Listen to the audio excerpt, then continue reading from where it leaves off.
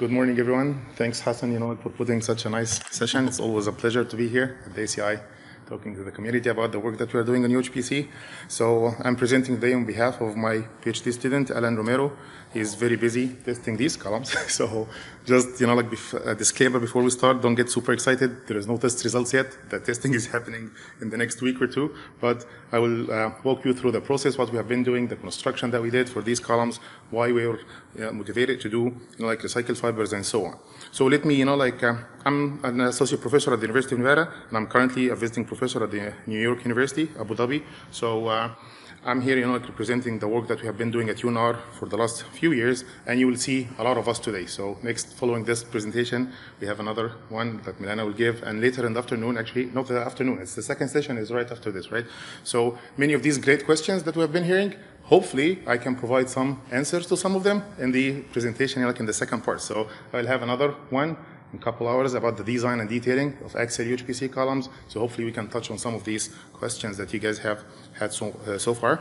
So I would like to start by acknowledging our collaborator for this project. We have been doing a lot of work with industry, pretty much all UHPC vendors around the country here. For this specific one, we have been working with precasters as well. So I'd like to acknowledge the support we got from Jensen Precast, Con-Fab, Kurtavdi provided the UHPC, but you will see in the later, presentations, we have done way more than just, one type of UHPC. So I always like to, keep an eye how the UHPC market is growing. And if you go to any of these, market search companies, when they look at the UHPC market in general, how does, it's growing, you keep seeing just very very promising number. And just these numbers keep growing more and more. So as of one of these recent market surveys, it shows that, it's expected maybe within the next 5 to 10 years that we have more than $1 billion market, for UHPC. So definitely the interest is there. The applications, you can look at the number of projects that are incorporating UHPC now, they just keep increasing more and more. So with this growing market, it is about time to think of larger applications as usual, and precast is one great area where we can really take UHPC to the next level. So larger applications in general, or structural applications, are in the rise. We have seen a lot in Malaysia, for example. They have full bridges now with full girders and so on. So here in the US, we started looking at full structural components as well. We have seen some of the recent work by the PCI, the Precast Institute. They have done a big initiative to push or promote precast UHPC girders. The Federal Highway, Ben Gribiel and his team have been working on some girders as well. So there is definitely an interest, and precast applications will just be a nice way to take this for scaling. Speaking of scalability, I mean, as of now, is UHPC used for precast application? Absolutely, but it is only used for the joints. So if you look at most of the connections that we have here, all the ABC applications, the accelerated bridge construction applications, you have regular concrete or conventional concrete precast components. Here you see the columns, the girder here, and UHPC is used currently for the connection or for the joint. So the next step is hopefully to scale things up and use full structural components. So, as I said, the UHPC can be ideal for larger structural application, and the market is just helping. This is the right time to pick and leverage this growth and interest. However, there are some challenges and limitations still. So no matter with all these efforts that's happening, the cost we see some, the cost is coming down a little bit for UHPC, but still the cost, is an issue. So when at least you have precast or production scale, production scale would at least, drive the cost down a little bit. That's most of the vendors are currently doing. So pretty much all the commercial UHPCs that we see around are being now produced in ready-mix trucks and ready to produce, massive amount of UHPC. So these things, if not immediately impacting the material cost, it would at least affect some of the, production cost, labor cost, and something like that. So construction and material go together. So we want to see what would be, even more work that we can do to drive the cost in general down. There are limited studies as of now and codes on how to do the structural design. The ASH2 guidelines, for those of you who are aware of this, have already been completed and it's out there. And the ACI committee here, we are working very hard to get maybe a design guide also in the next couple of years or so. So there are some design guidelines that are being developed, but we don't have something complete yet. And another thing also that we see as an issue is the scalability for the sustainable material. We have seen tons of versions of green UHPC and green, like concretes at the nice material scale. In labs, you can do a lot of great work, but are we ready to scale these things up? So these are some of the issues, and we try to address some of them. So what we are doing, like the new initiative, or not new initiative, we are working, with, again, just one of the producers, and see what we can do. So you have the proprietary component, which will be maybe the magical mix. Let's make it this way, that makes it UHPC. But any UHPC will have the same sand, cement, admixtures. These are the components. So if we can, locally source these, you can save on the transportation, you can save on the in transporting the material across the country, for example. There will be a lot of benefits. But the more important thing that we are looking at here when we say economical UHPC is our, efforts to explore what we can do about the fibers. Is there really, some good applications where we can use recycled type fibers or some of these very cheap, types of fibers? So that's what we are working now on, and with the hope to, what we develop, what we call it economical UHPC. So why recycled type fiber? This will have, a great environmental benefit. We have millions of tires that go, waste tires that go to the landfills every year. They have their own environmental issues, and that's on one hand. On the other hand, steel fibers that we use in the UHPC is producing, some carbon footprint as every component, in concrete. So if we can, maybe have some benefits by using recyclable materials, it could help. Again, it's not about that we are replacing conventional fibers, because it depends on the application. There are some applications, especially when you're talking about high quality, tensile properties, you need good, fibers, but some applications where, and that's what we are going to see here in this project, the seismic behavior. Maybe the seismic behavior is more controlled by conventional reinforcement, the behavior of the structure as a whole. So maybe the component here, or the tensile, quality of UHPC is just needed, to some extent, but not fully. So maybe recycled fibers might work. So these are some of the things that we can always, try to look at. Whatever emerging technology, just try to match it with the right application, and that's what we are trying to do here. So our goal, as I said, is with all these developments that are being done, is to take it, to the next level and consider production scale mixing. So the pictures that you see on the left, that's the very famous, green IMER mixers that everyone is using around the country for UHPC, high shear mixers. This is, the recycled fibers. We have been doing a lot of material trials. For the interest of time today, I'm not going to touch on any of these material work that we're doing, but this is just, on the left side, that's what people have been doing in the labs. Have your mixers, you have your even trials. The picture here is good to take a look at the recycled fibers, and this is also something that we are still work in progress, but if you look at this, we are using recycled fibers now as raw fibers. Well, what I mean by raw, there is no sorting, there is no, any further, modification is doing for the size and the, fabrication of the fibers itself. So we just use the raw fibers that comes out of the, recycling facility. And the great news is, if this ever work, this is 20 cents per pound. So it is, 10% of the conventional steel fiber cost. Again, I know some of these steel fiber manufacturers might not like this, but they have their great applications, and we will continue to use them. That's for sure. We just need to find also what else we can do for recycled fibers. And this is one of the things that we are working on, to find the application for this one. So we want to take it from the left to the right, and that's what we succeeded to do mixing at a precast for these specific, economic emerging UHPCs with the recycled fibers, with the local sand and cement, and so on. So the knowledge gaps that we are trying to address here, two, types or two scales of knowledge gaps at the material level.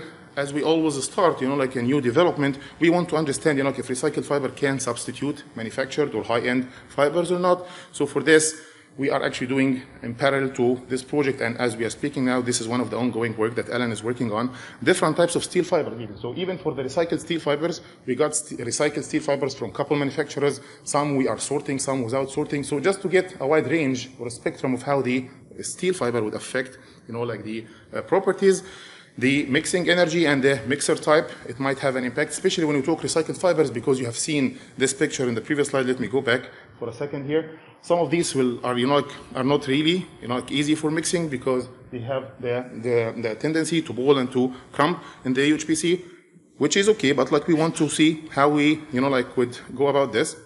So we want to relate this to the mixing energy and the mixer type as well, and eventually see how this affects the mechanical properties. So that's one study that's going, right now. And in parallel to it, we want to, scale things up, as I said, and we are doing fully precast columns with recycled fibers, with conventional fibers, and we are looking at, some of these tests that I will show how we are planning for them. We are focusing also on bridge columns for now. These are circular columns that you will see. So circular columns are more appropriate for bridge construction. I'm talking about the lateral columns. Just in 10 minutes, you will see axial columns that Milana will be presenting. So it's the same, initiative, but we do several projects within the same, initiative. So my focus here is on lateral or seismic columns. In 10 minutes, you'll see hopefully axial columns.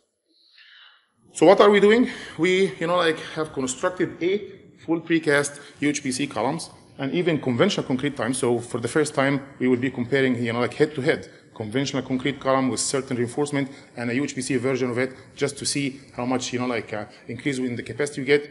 We have all different, sort of models and analytical equations out there, but we never had maybe a direct comparison, so that's maybe a valuable data point for future modeling and calibration and so on. So we are considering, some reinforced concrete columns as well, but we have built successfully a total of 10 columns at Con-Fab. That's our collaborator in California. We have worked with Jensen Precast locally in Sparks or the Reno area to get the footings. So you will see this picture. So in March and April, we were able to fabricate the columns. In August, we got all the footings fabricated as well. And October, just, earlier this month, we had the assembly of the columns and the footing completed. And as I said, we start setting up our first column as we are speaking. So hopefully in the next 2 to 3 months, we will go through these 10 seismic columns. So to give you an idea what we are testing, or what are the testing parameters that we are looking at, we are looking at the effective loading. Now that we're talking tibers, we know that concrete is not really that much of a rate-dependent material, but it's always good to look at quasi-static versus seismic loading. So one of the 10 tests that we are planning will be a dynamic shake table test. So we'll look at quasi-static versus seismic loading protocol. We are looking very importantly, and this is the main goal of the project, let's put it this way, manufactured fibers versus the recycled fibers that I mentioned.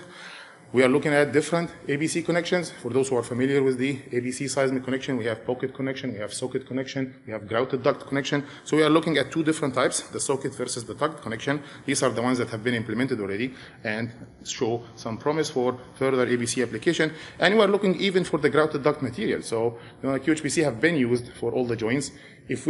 Now we are thinking from a different perspective. The UHPC is already the optimized structural component, but do we need UHPC in the connection as well? So we are just trying even to use conventional grout in the connection and see if it would survive, the column's capacity as a UHPC column. So when you put all these parameters in mind, we came up with a extensive, test metrics that you see here. 10 columns, again, that we'll be hopefully testing between the November and January of next year. So how these columns will look like, this is the schematic of the shake table test. We have a tuner, we have a whole bunch of these blue toys that you see here. We call them shake tables. We just simulate earthquakes, with these. So we'll do one of these tests here. That's a column, a precast footing, and these are the 2 different types of connections that we are considering here. The one to the left, that's what we call the grouted duct connection. The one to the right is the socket connection. So the entire column is a full precast UHPC column, as you can see. Here in the schematic, the connections are filled by UHPC, and we have a conventional reinforced concrete footing. So only for one of the columns, as I said, we will vary the material in the duct and just use conventional grout, but that's what the columns will look like. These are the typical reinforcements. So we have heard already about confinement. We'll hear a little bit more. So we have different spacing even. That's one of the, maybe I forgot even to list this as one of the parameters that we are varying. We are looking at different confinement levels for our columns. And this is just a typical reinforcement that you see. We are using spirals to mimic, again, typical bridge construction. And we are using maybe, I think, 1.5% steel ratio, 2% steel fiber ratio, and again, all these based on recommendation from the other ongoing work that we have done, and you will see it later in the next session. The footing reinforcement, that's a typical footing. Again, we try to, be conservative. We don't take chances here. We don't want the column or the test to fail unnecessarily in the footing. That's what we are not testing. So we have a decently over-designed, footing to make sure that this will be able to accommodate the connection, and the focus of the test will be on the column. So the construction, we did all the construction, but like the next couple minutes, like again, I don't have too much technical data to cover at this point. So all what I'm going to do in the next few minutes is just go through a nice set of pictures. So this is like the columns. That what the first step we did. We had the assembly of the rebar cages. We heavily instrument these so that like when we put the column later on and we test it, we'd like to get both local and global behavior. We always like to see what's the reinforcement doing and seeing inside the concrete and related to the global behavior. So these are the instrumentations that we have, and all the cables have to be well secured so that when we do construction, we don't want to kill these expensive sensors inside, and we still want the data, of course. That's the more important part. So this is how we instrumented the columns. And then this is the formwork. All the construction happened at the precast, as I mentioned. So they set like a platform so that you can pour the column from the top, and then it was more like a trench style. So the column was going into the trench. So here, this is a picture from the trench, if you can see it here. I have a pointer here. So here, this is just, and we did 4 columns, at the time. So each batch was at 2-3 cubic yard. Again, that's a construction scale that we are talking about now. So we were able to do 4 columns. And maybe one thing I forgot to mention, these are 16-inch columns. So these are pretty decent columns. It's not, and it can be used in a real bridge, by the way. So we are not really doing this as a design or a reduced scale of a current bridge. But if you have a typical bridge with a 3-foot, maybe, column of this size, if you were to do it UHPC instead of concrete, it can be a 16-inch column. But again, 16-inch is big enough to avoid any scale issues. We don't, we are at a scale here that we don't have any concerns about the steel fiber size versus the confinement size versus the column size interaction. All these are resolved when we are talking at this type of dimensions here. So hopefully, when we test, we'll see good results from these. We were pouring the concrete from the top, as I said. And the construction part, I'm just focusing on the recycled fiber here. Again, we did a whole bunch of batches. One of them was dedicated for Milana's column, which you will see next. So the recycled fiber here, what we did, we put the dry components into the truck. It depends, the sand and cement were, directly fed into the truck from the hopper of the fabricator.